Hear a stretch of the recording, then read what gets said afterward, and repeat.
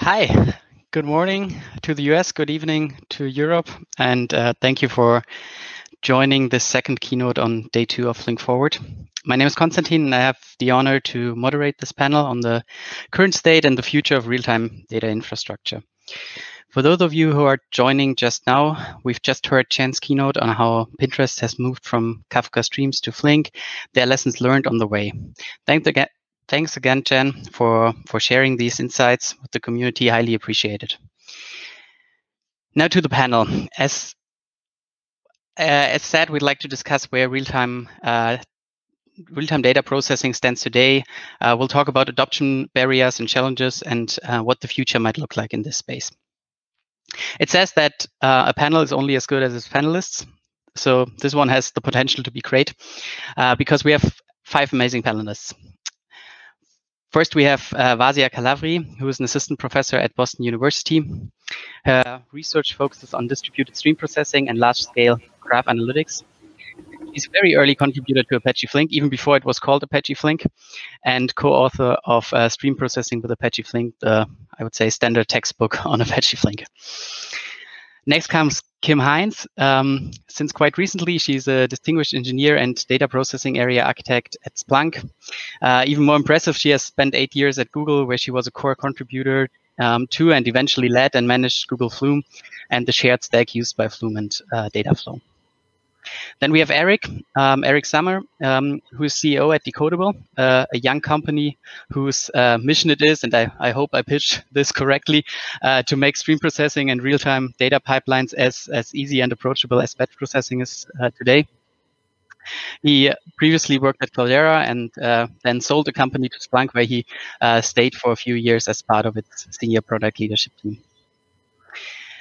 Then we have Aniket Mukashi, who's an engineering manager on the stream processing team at Facebook. Prior to that, he worked on data platform teams at YouTube, at Twitter, at Netflix.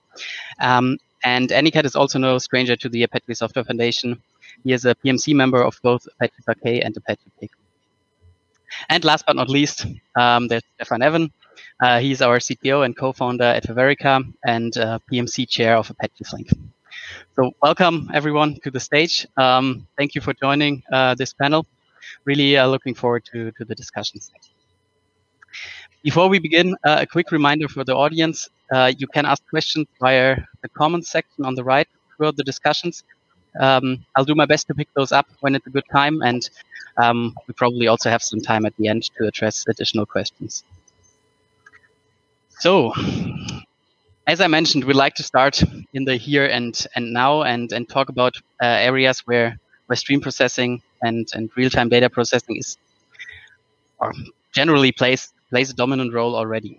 So maybe Aniket, from your experience at Facebook in which areas do you see this transition from offline to real-time data processing?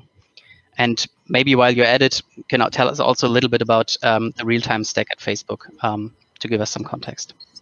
Yeah, sure. Yeah, happy to do that. So at Facebook, I mean, of course, we have a lot of like offline processing with Spark and Presto in the mix, and we also see a lot of real-time kind of need to process data in real time. So both of like all of kind of our logging data that goes to Scribe, which is kind of our message bus system, and then from that we basically land our data to data warehouse, and then also kind of process it in real time for various real like monitoring, alerting use cases primarily. Then also more recently, we are seeing a lot of kind of use in machine learning. So doing like real time feature extractions, feature engineering, and so that that could be used further into like predictive analytics and stuff like that. So that's kind of the state of real time processing at Facebook. Primarily 3 use cases. Analytics, like transformation, so enriching real-time streams to add more kind of context to the data, and then lastly the real-time and real-time ML and AI use cases. Mm-hmm. That makes sense. How does that compare to your experience, Kim? Yeah, so I think my experience is very similar, right? So things that I've seen ML is very relevant for stream processing, as well as enriching data and doing analytics and transforms. I think a thing I can say is that at Splunk we're using streaming analytics to do ingestion of data into logs, into internal storage for logs, so that we can do some stuff on it before people actually do searches. At Google, in some ways it was kind of the Wild West of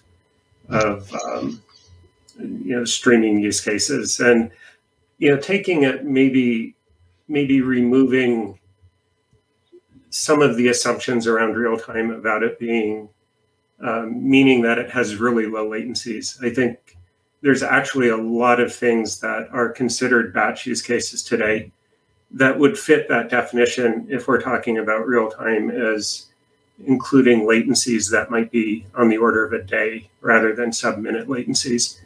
And I think this is an interesting area to explore, and I think there's trade-offs and freedoms in the solution space if we're exploring that problem space that really aren't part of the current streaming landscape. Yeah, that for sure. I guess Facebook, Google, Splunk is like one world. Is that like I think Eric and Vasia, you've worked with more, let's say, smaller, more traditional companies quite recently. Do you see a difference there in terms of how stream processing or real-time processing in general is adopted? Vasia, do you want to take that first? Sure, I can go ahead. So I guess I haven't worked with smaller companies, but I have an ongoing collaboration with investigators in the medical campus of BU. So people who work with mobile health data and want to analyze continuous streams from wearable devices, for example, smartwatches or glucose monitors or blood pressure monitors. And their use cases are simple in terms of the kinds of analytics that they want to run on these streams, and they don't have such low latency requirements. So that goes to Kim's point, that maybe once a day or once every a few hours processing. And we're not talking about huge amounts of data here. So we're talking about a few participants and some data points every minute or every hours. But then once this is in place, they also want to expand into building machine learning models that could potentially be continuously, not real time. So I like the word continuously more for these kinds of use cases, right? It's a continuous stream. It doesn't have to be really high throughput. It doesn't have to have really low latency requirements, but we have a continuous stream of data that comes in, right? So this is what I've seen in my experience here at BU. I think that makes a lot of sense. I mean, at the highest level, I think that there's probably there's two reasons that people put this real-time infrastructure into place. One is they want sort of like the freshest view of data for analytics purposes, right? So like, Kim talked about, what I'll sort of, I guess, group as like observability style use cases, where the faster you sort of detect that something's wrong with like a service or network, sort of like that you can, at least in theory, sort of respond faster, whether that's in an automated fashion or like with a human staring at a dashboard or sort of getting a page or something like that. And that's sort of like intuitive. That makes sense. And I think the analytics, it's worth sort of like as an aside, thinking about like the analytics systems are actually moving more and more real time. So like you see like Apache Pinot is sort of interesting. You see projects like Druid, you see projects like, or even companies like Rockset and Materialize and sort of like all of these other kinds of systems that are sort of moving more and more toward, real-time analytics. But, so one sort of universe of streaming use cases, that I've seen people in sort of the traditional enterprise is just like, let's just pump data into analytic systems so that like we can like humans can sort of make decisions like with some degree of freshness of data. And to Vazia's point, like, it's not like Bloomberg terminal day trading. It's not like people like staring at screens and like hitting buy and sell as fast as possible. It's really, you know, a continuous sort of like update of data there. But and I think Chen talked about this with Pinterest, is that amortizing the cost of processing large volumes of data is incredibly helpful, especially when you have spiky workloads. You know, so like if you have a retailer that does like some big sort of blitz or something like that with sales, being able to process that data continuously, so you sort of smooth out those big humps rather than get like one batch that is like a square wave in terms of like, you know, volume of data. But the other case that I think is even more interesting, and I think a bigger driver, honestly, of real time, is data powered microservices. So like increasingly you see people building, and I think Aniket and Kim and Vazia all sort of talked about this, but like these services that hang off of Kafka topics or Kinesis or SQS or GCP PubSub that are either doing like real-time scoring or evaluation with the model, or enrichment of data to make sense to downstream systems, or feature aggregation and extraction or NLP processing. There's like all of these kinds of use cases. I had one social media company tell me that with every order of decrease of latency, so that they can make product or content recommendations in the social stream before someone switches apps, there's like a requisite increase in monetary value for the company. And like, you know, we can all sort of like complain about selling ads to people, and I'm with you on that. But the idea that increasing engagement, you know, intra-session rather than inter-session is sort of an interesting idea about sort of product recommendations and, you know, all of these other kinds of features, including things like shutting down misbehaving or suspicious account logins and like all these other kinds of things. Those are all like very much real-time oriented or continuous low latency kinds of use cases. So I think you see that industry across finance and retail and inventory management and observability and, you know, all of these other kinds of use cases that I think are really interesting. Sorry, that's a long answer. A good one too.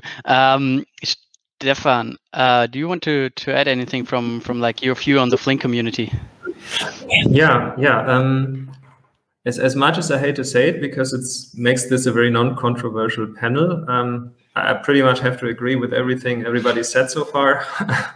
But I'd like to specifically maybe follow up on the last point that Eric meant with the two categories, because I think that's a really interesting way of putting it. And I think it's also one where I think I see a little bit of a divide between the types of users for the system. So we definitely see both of them in the Flink community. The folks that go the route of let's use stream processing to pump data faster into some analytical system, and the folks that say let's use this to power like real-time data-driven microservices.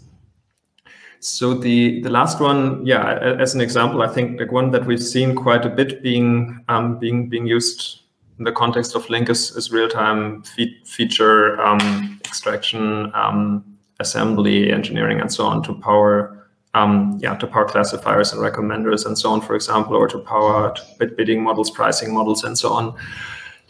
But that kind of like these real-time data-driven microservices, I have a feeling is something that's at the moment something that the big tech-savvy companies do a lot, and I have a feeling this is something that if we're talking to the more traditional enterprises, there's still a lot more on the side of, yeah, we use stream processing to pump things faster into our data warehouse or data lake, and be able to then generate reports on fresher data.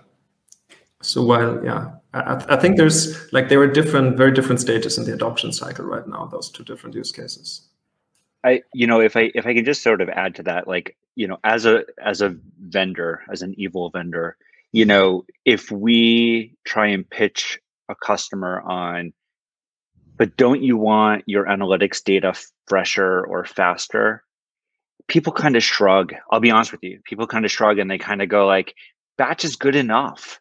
You know, like we actually don't care, you know, because the batches are sort of like, as you can do sort of more in parallel, the sort of iteration time, I think gets low enough where you get into like the 10-minute window, and like Apache Airflow plus dbt plus Snowflake or something like that, like people just kind of go like, you know, it's good enough.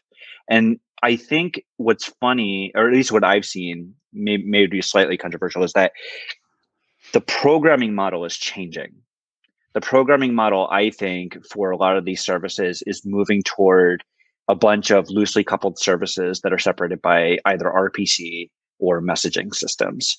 And the fact that like the whole universe is like a distributed system at this point, there's like no more monoliths, has actually meant that the stream became the source of truth rather than the data in like an operational database or something like that. The operational database sort of like hangs off of the back end of the microservice rather than being sort of like the source system. So I think that like there's this interesting transition happening where by more and more services moving sort of like natively online and becoming these real-time processes, the stream becomes the source of truth, and then it becomes obvious to pump data into analytics systems via these real-time streams.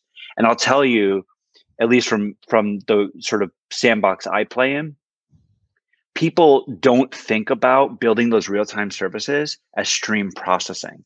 There's actually a language divide. They talk about it like event-driven architectures. They talk about it like all of these other words.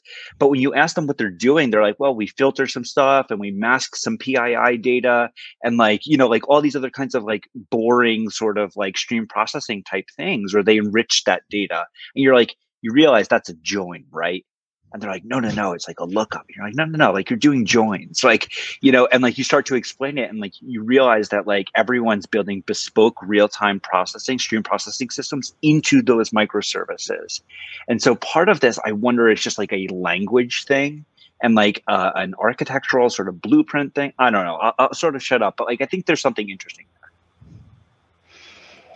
I'll quickly add to that this is also true at big tech companies. It's not like, you know, big tech companies don't suffer from this problem, because tendency in the engineering world is, you know, first like think of something from first principles and like build these microservices and kind of solve the problem, and then later on think about the frameworks that can help them simplify it by some operational support and things like those. And we are like, one of the challenges we face also is like changing that conversation. Like, can you think of using stream processing frameworks as a first place to start building these applications? And if you hit problems, then come to the infra teams, talk about your requirements and help us, you know, build those features for you.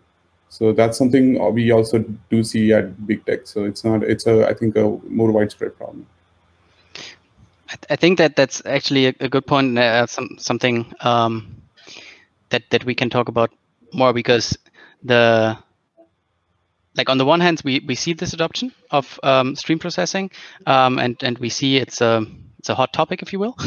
But there's the other truth is it's still difficult for many and quite painful at times maybe. And the question is why is this? I think Eric, you already alluded to that a bit, but I think we can talk a little bit more about that. Yeah.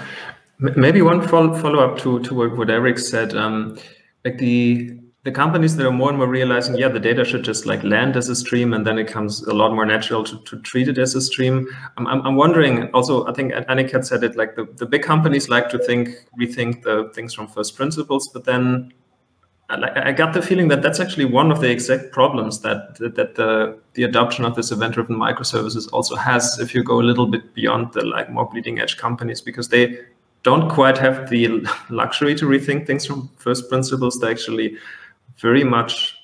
Can you explain what first principles are for? Yeah, I mean, just think, okay, if we would, you know, if we had no constraints from existing, you know, infrastructure, like how would we build this? And then very often you arrive at, yeah, like a really cool event-driven architecture is the way to go here.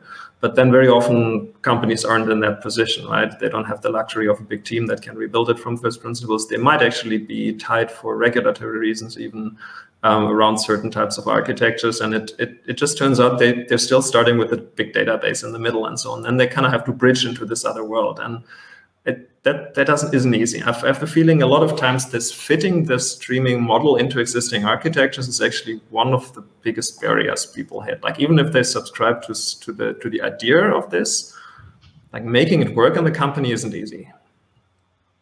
Yeah, that's where you see like this sort of dreaded discussion about change data capture.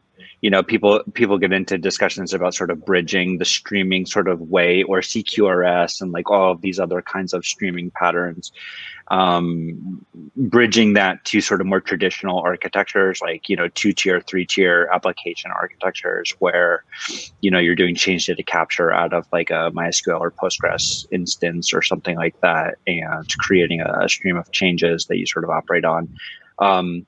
But, you know, at least in the larger companies, you know, and thinking about sort of like the global 2000 kinds of organizations that are much more traditional, finance, insurance, oil and gas, energy sort of related, you know, kinds of companies, you know, these things happen over a long period of time, and they happen incrementally. There are very few sort of rip and replace. I mean, some companies are sort of brave, but, you know, they happen through a series of small changes.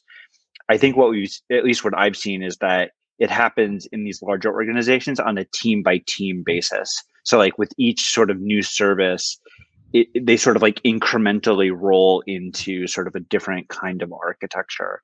And the thing that we've seen is that, you know, I mean, I think Kafka's popularity as becoming sort of like this agnostic transport between different worlds, you know, it sort of works as like a universal channel to move between a streaming world and, you know, and a batch world, if you will, or sort of like a more traditional world. I think that the complexity comes into maintaining semantics. I mean, you know, Konstantin, to your question about sort of like, you know, where does the complexity come from? The semantics around, God help me, time, messaging guarantees, ordering guarantees, like, you know, the world starts flipping inside out for a lot of people. And I don't think we as like a streaming community have found our equivalent of like the REST interface. You know, like if you wanted to like create sort of like the quote unquote API to something like this, you know, is it really thinking about the world as like a discretized, you know, stream of events? Like, is that too low level?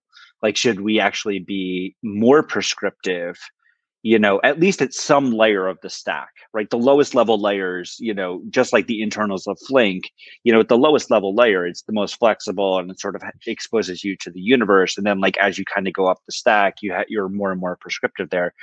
I think things like stateful functions and lambdas and like all these other kinds of, you know, ways might be sort of more natural to most application developers, you know, to get them on board and to get them thinking about, you know, these boundaries. I mean, we need to speak the language of our developer community, not, and I say this with all the love in the world to this group, but like not to the academic community. You know, the academics sort of know how this stuff works. You know, the question is, how do you make, you know, your sort of, your average engineer deeply productive, you know, versus like an expert in stream processing. So, right. Yes, if I could add to this point, I guess I agree that there's a lot of complexity.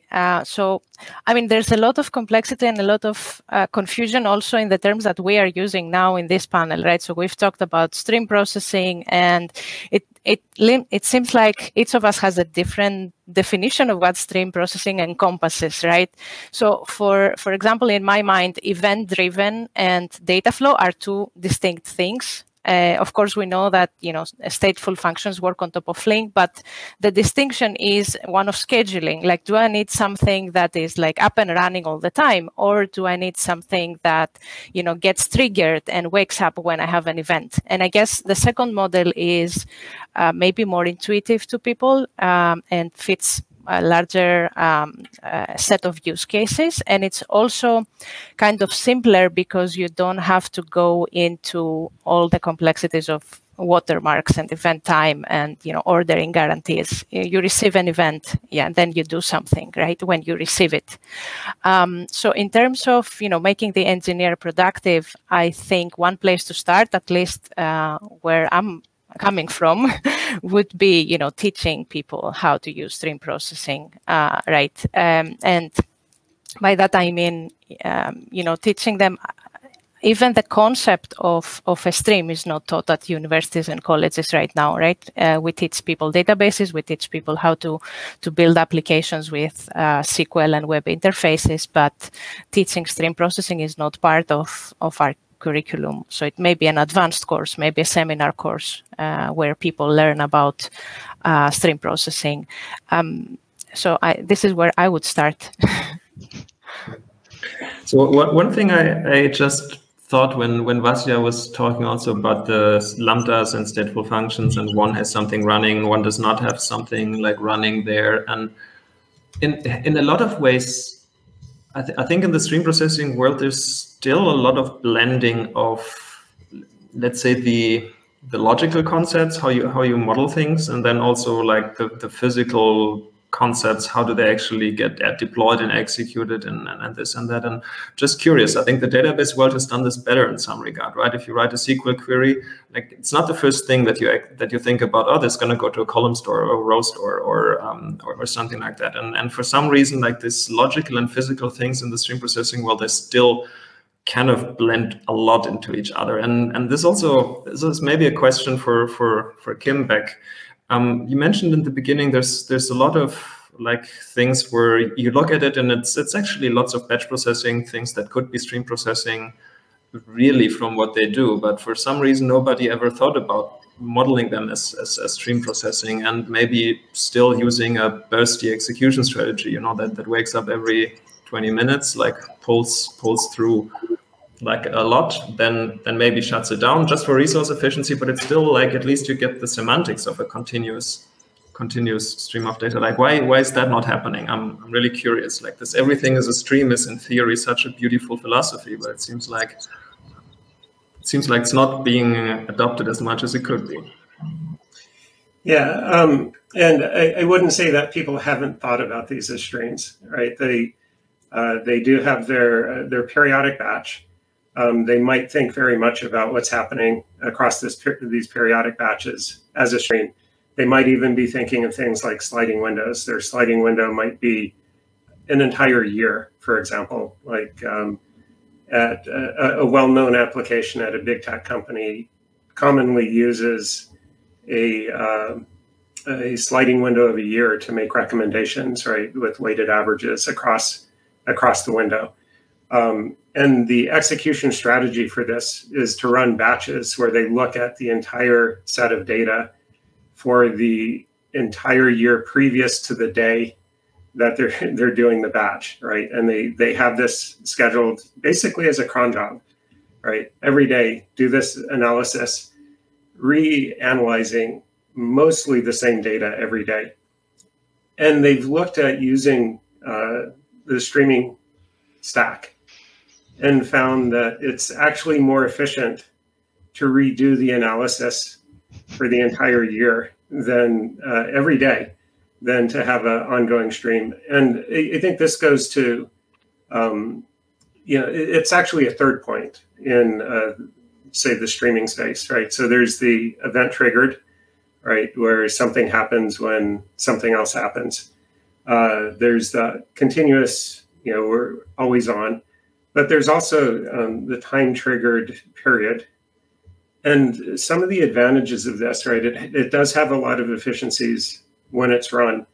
The periodicity also has, like if you're doing large-scale resource allocation for a large company, you can actually look across all the periods of all the jobs that are running and figure out what kind of priority to give them and what kind of resources to allocate for them in advance, right? So this is kind of a meta thing. But the thing that's often missing is how critical is it for this to run on time? right? So I might be running something every 2 hours, right? But it's okay for it to slide maybe 45 minutes, or something else that's running every 2 hours. Maybe it can only slide 5 minutes. And this is a thing I think is missing, is we're not capturing how much tolerance for slide there is. I think also we're not, it would be very natural to look at this as a streaming problem with a large sliding window that has an execution strategy of running in batches based on some period with certain guarantees.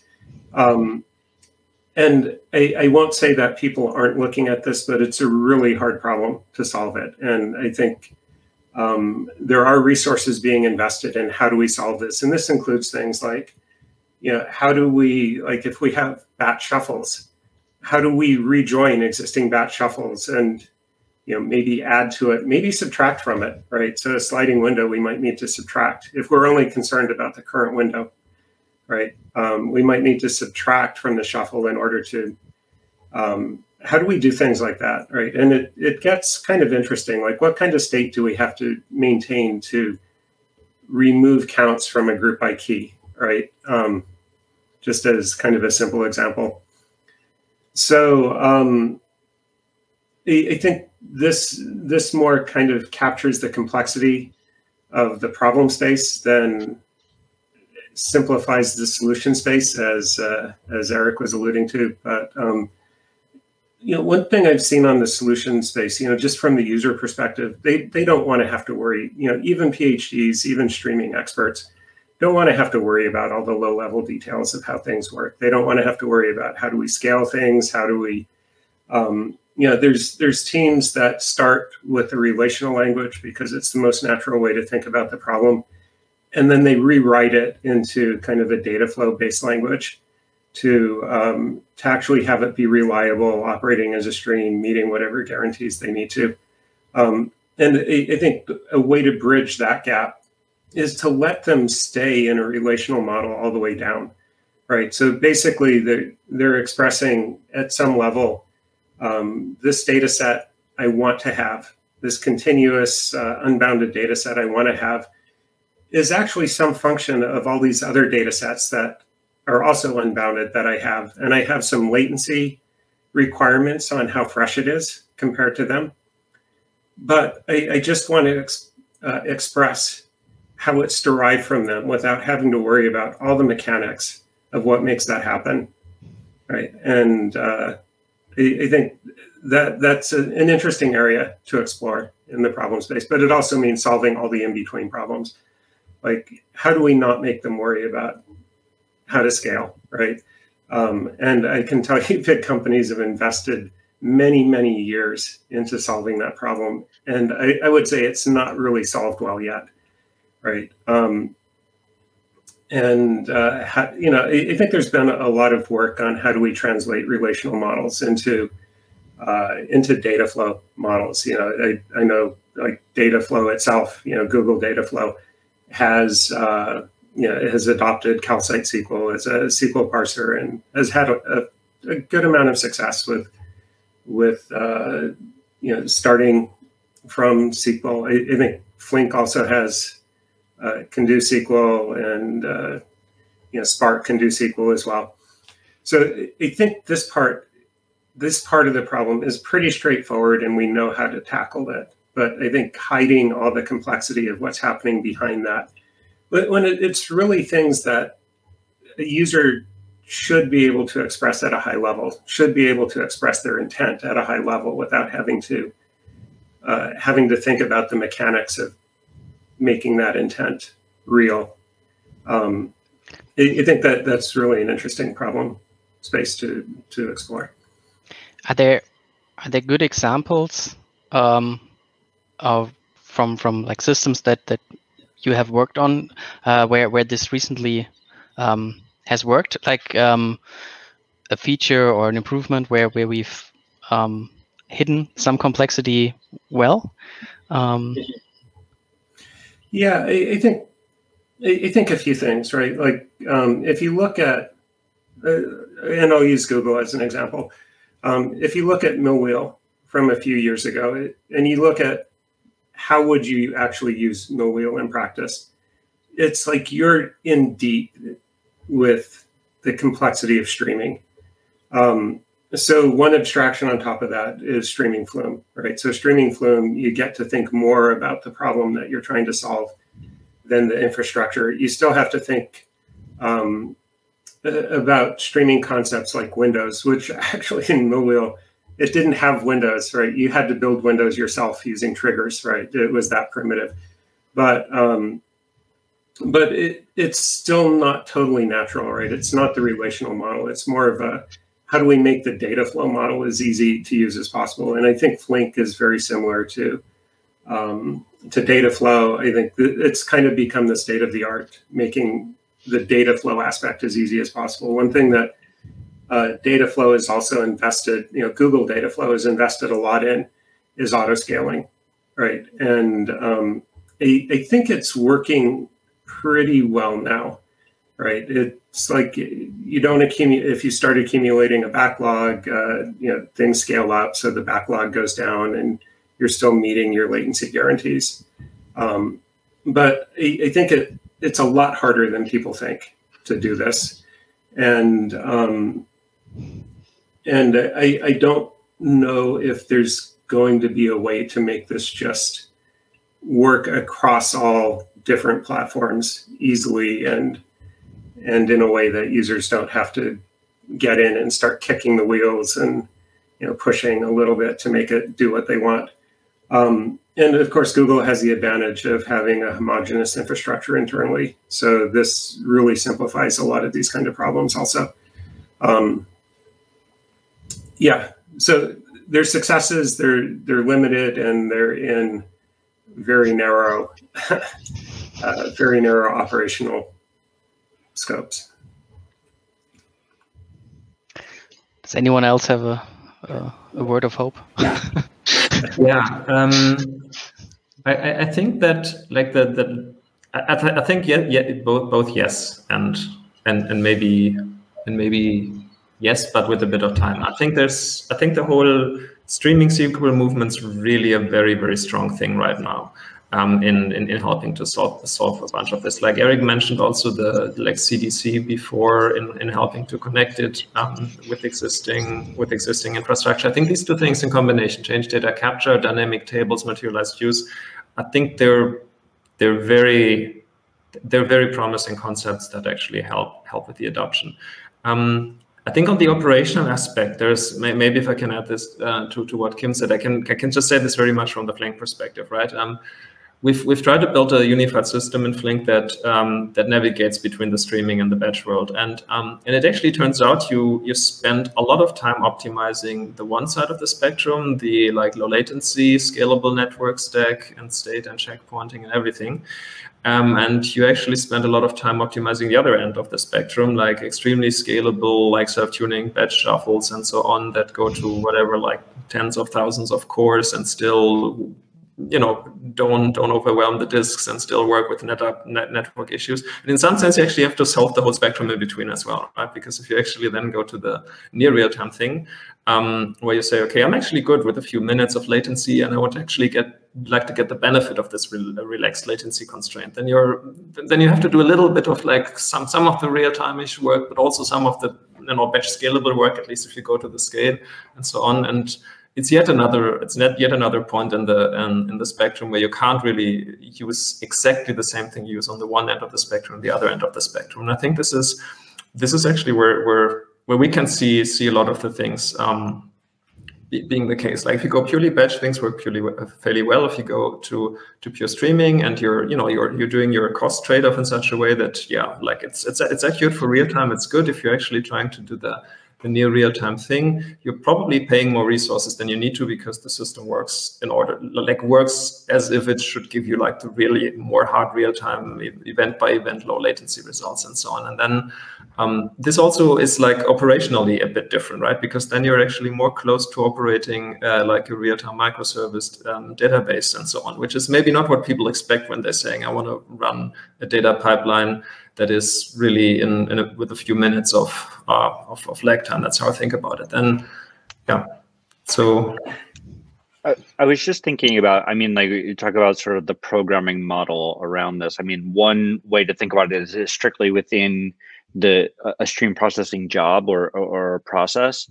But the other sort of element to this is like, how does that pipeline fit into the larger sort of application that somebody's developing? And I think part of the impedance mismatch comes from this place of, you know, like when people, to Kim's point and you know, and your point, to think about like thinking in a relational sort of term or a series of, you know, functions applied to, you know, to a relation. You know, I also think that like it depends on the application touch point at the two ends of that stream. You know, if, you know, just sort of in practical terms, if someone is building an application using sort of Akka with like actors and stuff like that, their application fits really, really nicely with the notion of like real-time events and continuous processing and stuff like that, versus like request response style sort of APIs and stuff like that. So I almost think that, you know, there's a bunch of work to do sort of like in the box, like the stream processing box on the sort of, you know, on the theoretical architecture diagram. But like when you sort of move out one layer, you sort of have to think about how are the applications and processes, you know, to the left and the right of each one of those stream processing jobs, how are they functioning? And, you know, that's when you get into, I think, a lot of the stuff that, you know, that Kim is talking about. And, you know, I think, well, everybody here has sort of mentioned, you know, that's where the impedance mismatch and sort of the complexity, to me at least, really sort of comes into play. And so like modeling these things as relations and SQL and those kinds of things are ways of sort of bridging that divide. But I wonder if there are different programming models that, you know, at the application edge that interact better or worse. You know, I actually think that there's some thinking to do there, some research to do there. Maybe, Eric, one thing to quickly, yeah. Sorry to jump in there. We only have 3 minutes left, so I'd in this panel, the time actually flew by quite quickly. So I'd like to do one final kind of round to kind of close this panel as well. If you look at your own work or the work of your company, what is the one user problem that you would like to solve in, let's say, or would like to have solved in 3 years? Complexity, like all day complexity. Yeah, and one of the other areas we're trying to invest is you know, trying to bring all the kind of database side of ideas into streaming. So trying to kind of have as much consolidation with all the database side of worlds, because that's moving really fast, and bringing like commonalities there would basically it just basically simplifies the user experience. So talking about streaming SQL, having consistency with your experience with all the other query engines is kind of important. Like vectorization is some of the things gets talked about for efficiency side of things in the database side of worlds, but we don't really apply those here. So trying to kind of figure out whether that applies to streaming side of things. Those kind of things are also kind of something we want to kind of invest and look into. You know, more from an infra point of view than expressibility and user point of view. So from my side, I guess we're very much invested into making stream processing easier for non-expert users or domain experts, not so much in terms of programming, because this is not my area of expertise. And I think the streaming SQL line of work is actually quite promising, but in terms of operations, and we mentioned a few problems there, like auto-scaling, for instance, it's just one instance of what we have to do. There are so many configuration options that people have to very, very carefully tune right now, and they interact with each other in so many ways. So if we can, you know, get rid of all that complexity, I think that would be a great step forward. Yeah, I would subscribe to that as well. I would maybe phrase it a bit different in saying making a stream processor feel less different than other applications that folks are used to, right? And I think SQL is part of that. Makes it feel more similar to a database, even though you're now talking about dynamic tables instead of maybe static table snapshots. But then also, like, why can't I deploy it in the same way and auto-scale it in the same way, like in another application? Just like it should, as much as possible, feel the same way. It's not an easy thing, because stream processors aren't exactly like other applications. You do have this dual nature of being both computeful and stateful, but still, like, I think that should be the direction. And Kim, you have the last word. Okay, I'll say everything that everyone else said, and kind of more to that point. Yeah, I think in the next 3 years, right, we can accomplish anything, right? That's an infinite amount of time in terms of tech. Yeah, we should be looking at the end user from end to end, right? So I think streaming, and Vasiliki's looking at this, or the end user isn't necessarily even a developer at all, right? And to Eric's point, right, the end user may be the end user of a long pipeline that the streaming piece is only part of it, right? I would like to see it so that that end user can just interact naturally and express their intent without having to worry about how any of it is implemented under the covers. And that's my hope for 3 years. Yeah, thanks, Kim. Thanks, everyone else. Only 1 minute over time. I think that is still acceptable. Yeah, thanks, the panelists. Thanks for everyone for joining. We have the first round of breakout sessions now. They start in a few minutes. Enjoy the conference. Have a nice rest of the day, and happy streaming.